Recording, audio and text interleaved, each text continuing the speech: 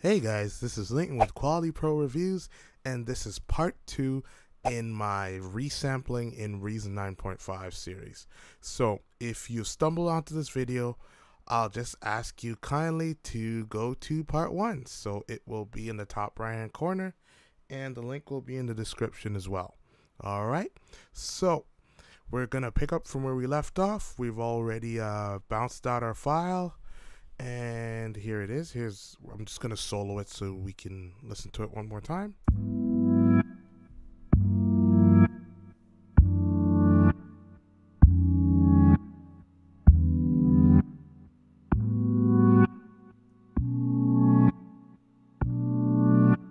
Alright, so that's the entire performance.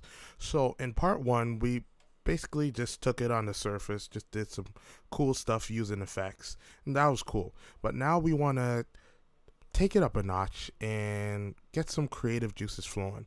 So what we're going to do, we're going to take this sample and chop it up and then bring it into some way of just resampling it, just playing around with different pieces of it just to get a totally different performance out of it, right?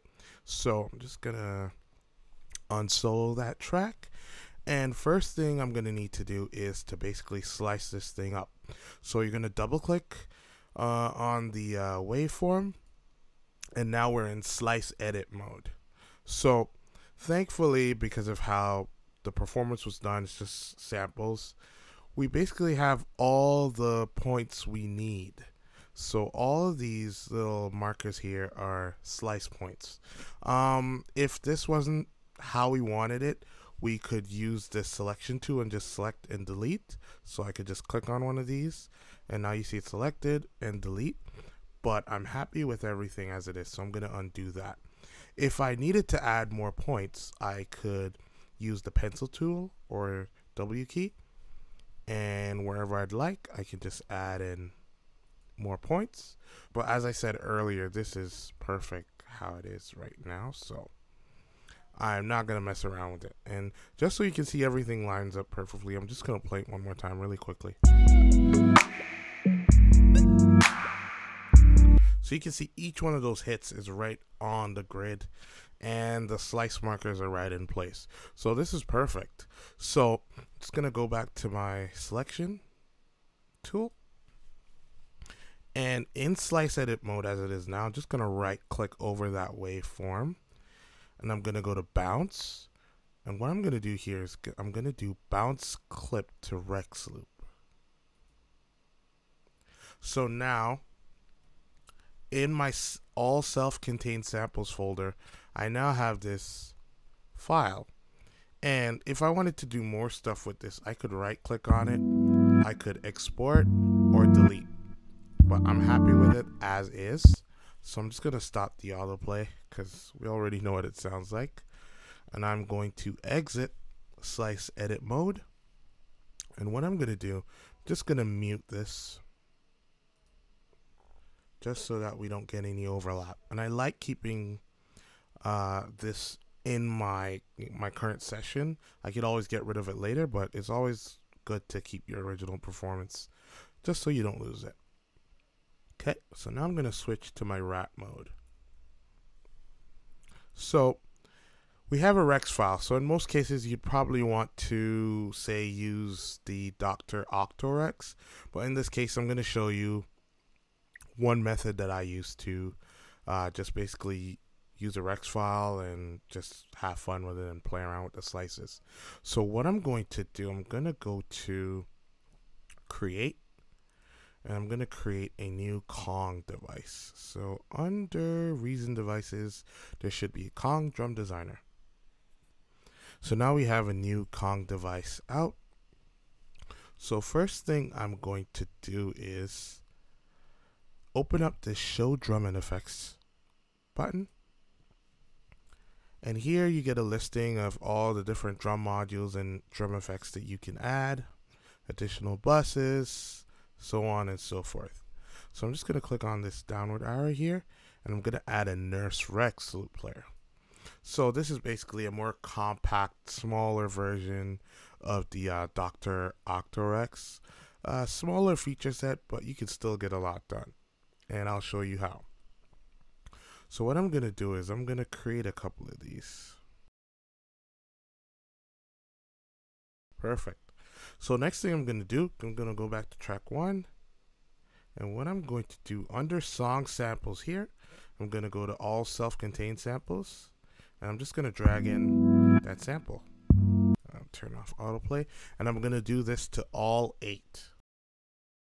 Also, while you're loading in your samples, ensure that you set the hit type for each pad to chunk trig. Really important that you do that. Alright. The next thing I'm going to do after that, I am going to set the drum assignment for each pad. So, to the right here, you'll see a drum assignment section.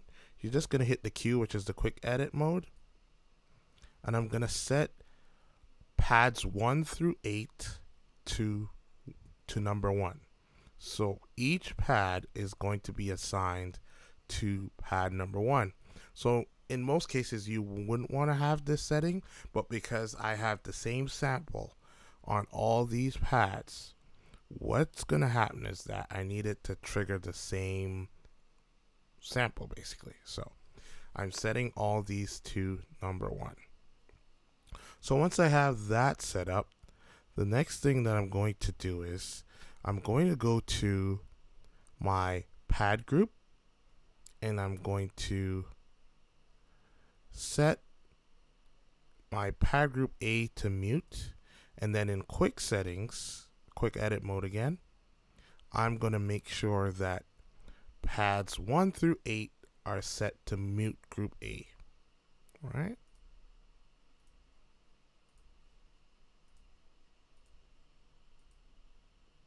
All right, perfect. So I'll exit quick edit mode.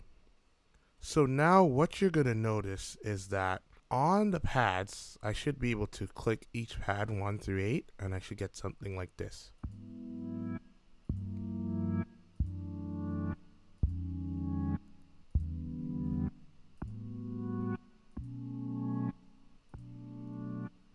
And because I've set basically each pad to cancel out each other in the mute group, I can hit pad 1 as many times as I want, and whatever pad I hit next, it will mute the one before it.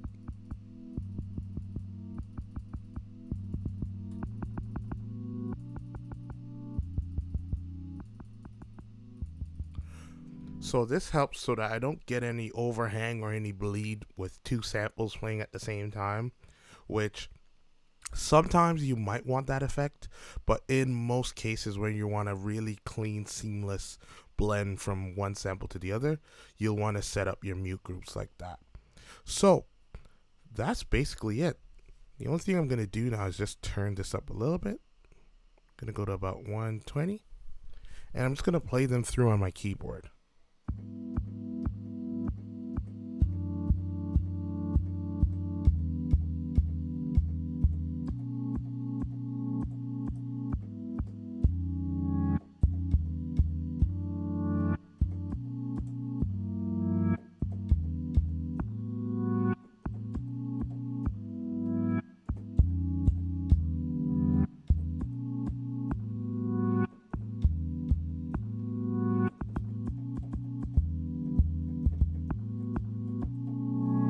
So already you can just see, just experimenting and just mixing and matching and doing different variations, you can get some really, really cool combinations. So I hope this video was helpful, and have fun with this. You can get a lot of different combinations, just slicing up and chopping up your samples like this. And this is very reminiscent of, you know, an MPC style chop. If you're familiar with truncating, how you would have each slice basically mapped to a pad with that classic 4x4 style grid. So this is awesome, and this is one of the advantages of sampling. I could take this one performance that I did in Reason, and I could make 5 or 6 different beats out of this just by rearranging the notes and the harmonies. So I hope this was helpful. If you like this video, leave a like and share this video. And if you haven't already, please subscribe. And I'll see you guys in the next one. Peace.